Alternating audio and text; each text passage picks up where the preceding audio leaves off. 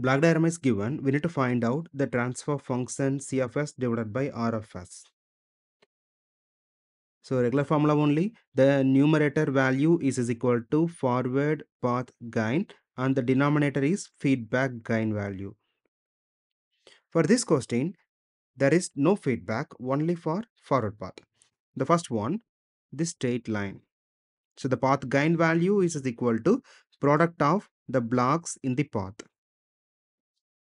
So path 1, G1 and G2.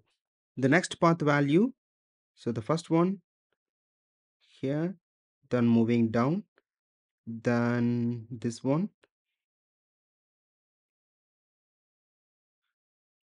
For this path, the path gain value is equal to just G2.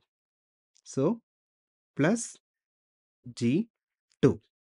Then the third path, this way. There is no blocks in this path. So the result is just 1 only.